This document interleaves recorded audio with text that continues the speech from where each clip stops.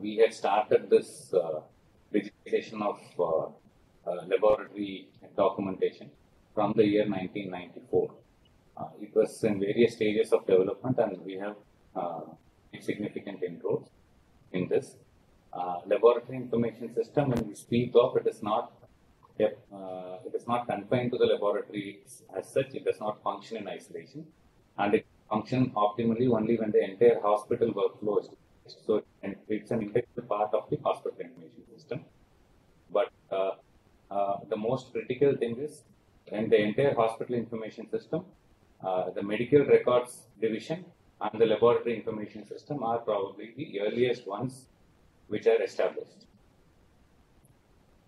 When we talk of laboratory information system or e-laboratory, we have to understand that it's not just availing laboratory reports or laboratory records in an online form, but to make sure that the entire workflow is online, starting from the registration, generation of a requisition form in OPD or in IPD bots, a collection of samples, generation of laboratory-specific unique numbers with multiple levels of barcoding, interfacing of automated equipment in case of auto analyzers. If it is a descriptive report such as in radiology or histopathology, typing of manual reports, updating and authorizing these laboratory reports, generating laboratory statistics, to be able to provide online appointment for appointments, and to be able to provide the reports to the patients through registered mobile numbers. All these are part of the workflow when we talk of e-laboratory. Now, what is a real need for this e-laboratory? It is essentially envisaged to make the services patient-friendly. As the hospitals grow larger, there are enormous challenges for the patient, because multiple specialized laboratories are there. They are all situated at different locations in different buildings, which are very far away physically, and patients will have to negotiate through several complicated labyrinthine network to be able to reach these facilities. And specialized facilities and investigations also need appointments. Patients will find it extremely difficult to go to each of these facilities personally and physically to get these appointments. Also, a clinician who wants to raise an urgent investigation should be able to do so. It should be able to visualize. If it has to reach physically, it may be a challenge. Another major challenge is patients generally reach these larger hospitals from very long distances in search of very specialized services, and the reports may be available after several days. So, digitization also enables the patients to be able to access these reports through their authorized mobile numbers without having to physically travel and reach the hospital every time. So, another major advantage is they can go and have their consultation with their particular physician or surgeon in the particular OPD, and they don't have to come in search of individual laboratories to collect various reports. So, reports are available readily through the hospital information system. And another thing is, for the patients, they will be able to retrieve old reports which are even 15 years, 20 years down the line. So, those are the major advantages that the patients tend to get the e-laboratory. This is one copy of a report, a model report, just to highlight how the details of who has raised the investigation, the details of the report per se, this particular investigation was done, when the sample was collected, when the sample was reported, all these things could be obtained, and it is also possible to provide a normal range and the particular values that the patient has. Okay? So these reports are actually, depending on the nature of the investigation, you tend to have multiple forms of reports. What are the advantages an administrator gets by having an e-laboratory? One, they have access to regulate multiple levels of who has raised the requisition, how many requisition has come from a particular department. All those things can be regulated. Administrator can also decide on who is having the particular report, who gets a chance to access these reports. All these are administrative controls. For example, HIV reports are not issued to patients. Can I restart from where it was left off? Or? One slide. Here?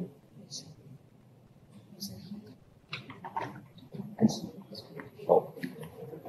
So essentially, not just the patients, but the hospital administration also gets lots of benefits by having a digitized system. It enables provision to regulate access points at the level of requisition generation, authorization of a report, and one who gets the access to reports. Also helps the administrator in generating statistics, specialty-wise, which specialty is raised, which type of investigation, how many such investigations have been raised, what is the repetition rate. So all those things can be monitored. Not sure.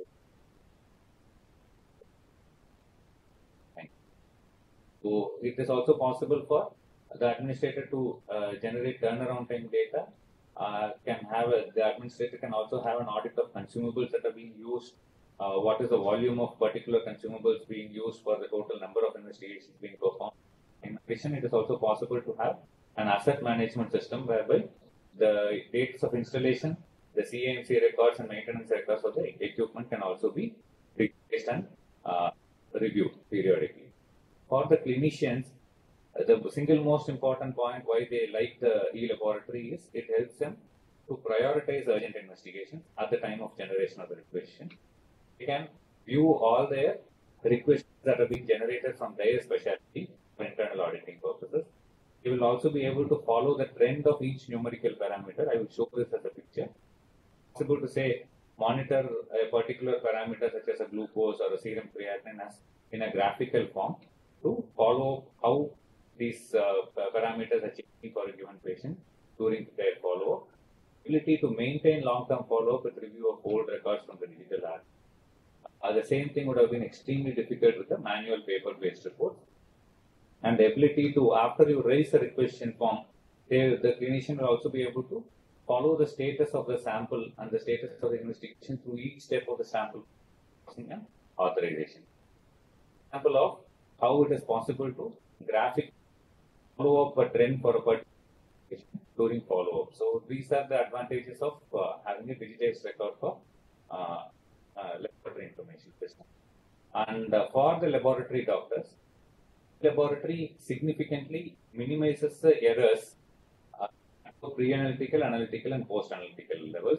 Chances of sample mix-up are extremely rare because we are having multi-level barcoding for at each level of entry and each level of workup in the laboratory. And wrong and inappropriate entries in the requisition forms are extremely minimal because the whole thing is digitized. Documentation process is extremely superior and robust. And within the laboratory also, interface of equipment and multi-level barcode significantly removes chances of sample mix-up, and computerized records ensure accountability. At all levels of technical staff, they are given independent login credentials, and at any level, errors can be fixed. If any particular person is responsible, the staff could be put at repeated levels of training to minimize such errors. Post-analytical online records ensure robust report distribution and with multiple identity checks. In addition to all these things, data retrieval, access for research, access to archives, consumable and equipment audit, and to follow investigation trends, etc. All these are available for laboratory. Having spoken of all the advantages of e-laboratory and for having also set up one of the systems which is functioning for a very, very long time in a very large hospital, let us discuss about some of the challenges and the requirements that are there from the institute side. On the institute, there has to be very robust systems in place for hardware requirement, for storage servers, with processing capacity. Because in a very high volume hospital, if the processor capacity is minimal or very slow, then the entire workflow gets stalled. We need to have very strong processing capacity. We need to have robust networking capacity, and our software should be having modern features which are customized to the hospital workflow. Customization is an extremely important requirement because each hospital will be having very peculiar requirements, and all these customization would only if the customization is made will these e-laboratory systems be taken up by the individual. Otherwise, they will always hesitate and it will never be a success. When we talk of one more thing, we have this FHIR compatibility. Now the latest version is 4. And earlier it used to be HL7 compatibility with versions V2 and version 2 and version 3, etc. These versions essentially looks for interoperability of resources between various institutions. And when we go for these equipment, both the equipment, software, hardware, everything should be compatible with latest FHIR or HL7 compatibility. Whenever we go for a particular software new, we should ensure that there is both forward and backward integration compatibility, so that our records, our systems which are there in the earlier software, it should be possible to migrate them to the latest thing. It should not happen that all these are standalone, because as you keep having these softwares for over a longer period of time, it will go through multiple levels of development, and we cannot. We need to make sure that the entire data is available in a seamless manner without any compartmentalization. And it is not just a question of purchasing all these hardware, networking, software, and storage servers, etc. We should also ensure continuous maintenance of all these facilities, and we need to keep on continuously upgrading and customizing these changes according to the hospital workflow. The challenges were what we have faced with having a e-laboratory is whenever there is a malware attack, or there are bugs in the software, or there are crashes due to hardware and networking failure, firewall or antivirus failure, this results in a significant disruption in the hospital workflow, affecting the patient care. So the downtime has to be extremely minimal, and once you go for a complete digitization of end-to-end workflow, it becomes extremely difficult for one to suddenly transform to a manual workflow. That's a major challenge. So it is not an easy task to suddenly transform oneself from a digital platform to a manual platform. That is something which one needs to have in mind. So to re-emphasize the point, the hospitals which going for a complete transformation to a e-laboratory will need to ensure strong firewall regulations in place with the latest advanced firewall systems. We should ensure that our antivirus is updated and is compatible with all the hardware software requirements. We should ensure that there is no failure of our antivirus software. Also, we should ensure that there will be thousands of computers which should be accessing these data from the servers. So there should be not a single computer which is linked to the hospital information system and the laboratory information system should be without an antivirus. They should not be able to access these services without having a latest updated antivirus software in their system. We should ensure that our servers are continuously maintained, monitored, and we should avoid server failures, have power backup. We should ensure that our processors are of sufficient capacity. We should not end up having a failing CPU. If our processing capacity is low, then the entire hospital workflow gets slowed down. And this is a major problem which is becoming more and more common these days. Malware attacks, particularly when you give access to patients' reports from outside the hospital, or when you give the provision of registration of patients for your hospital service from outside the institute, you are actually giving a provision for somebody from outside the hospital to be able to access indirectly, and that can be a potential scope for malware attacks. And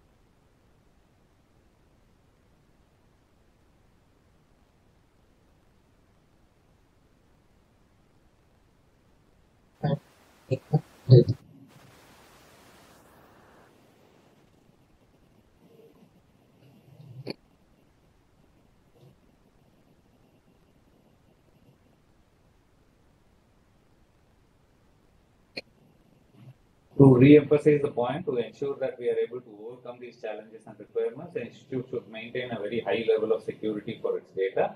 The institute's firewall should be updated and should be regularly monitored with a strong regulatory policy. The institute should also have a strong in-house IT team, including experts in software development, hardware maintenance, ground level troubleshooting for day-to-day issues in the hospital. There should be good maintenance of network and firewall to ensure failure of these systems do not take place, because small failure can result in a major disruption in the hospital. And most important, the data should be backed up on a real-time basis in independent internal servers which are not connected to external servers, so that at least your data will remain intact, and this data backup should be real-time and regular.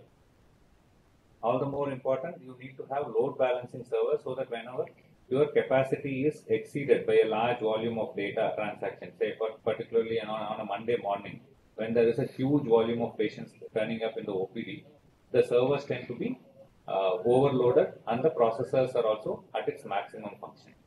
So how does it look at, how does the overall scheme of things available in the context of Ayushman Bharat Digital Mission, which was previously called as National Digital Health Mission? It's a flagship program of Government of India. It ensures that their patients get a safe access to all the laboratory records anytime, anywhere. It also ensures a safe archival and retrieval option for patients to consult any doctor of their choice. So, in one way, this ABDM, once it is fully implemented, will ensure that the individual hospitals do not need to provide a patient portal, because they can integrate it with ABDM. That way, the hospitals will be much less prone for malware attacks, because then the malware attacks will have to be generated from within the hospital, which can be regulated by the institutions. And patient portals which provide access to patient reports from to outside the hospital can be avoided, because that can be provided through the ABDM portal. And the ABDM portal can also be used to access hospital records digitally for multiple purposes, such as accreditation, for auditing, for assessing turnaround time, for evaluation of the hospital or the laboratory's performance. All these can be done at a national level using the digital records. Also, workload assessment in each specialty can be done at a centralized level for assessment of, say, infrastructure and workload for teaching institutions. Like in the case of a National Medical Council inspection, some inspector will have to travel physically and look at the manual records. Once the things are digitized, the records are there, which can be scrutinized very easily. One need not be physically be present to assess these kind of records. Actually, physical assessment can be used for much higher level of assessment rather than for assessing these records, because those things can be done on a digital mode. Thank you very much for this opportunity.